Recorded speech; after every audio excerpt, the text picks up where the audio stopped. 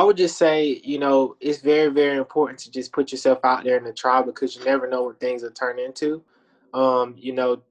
Couple 2 years later, I tried and I got selected, and I'm still using everything that I learned from the AJGA in my daily life and moving forward. And one of my teammates, she actually got a job with the Big Ten Network, so she's in places and spaces that my company looks to go to. So I've been able to network with her and just get different advice and to network with her network.